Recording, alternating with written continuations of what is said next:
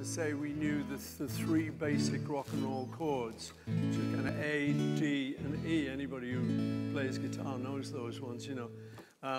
So we could play a lot of songs, got a lot of songs on the thing, but we didn't know B7. And we'd heard of it. There was a rumor going around. Rumor, legend had it. There was this other chord. And, you know, we needed to know it. Yeah. So we actually heard one day there was a guy over the other side of Liverpool. Who knew this? Who knew B7. Yeah, the secret, man. So we all got on a bus. Yeah. In search of the B7. Excuse me, are you the guy who knows B7?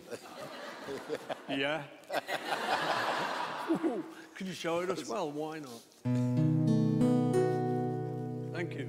We're back on the bus. That's great. That's great.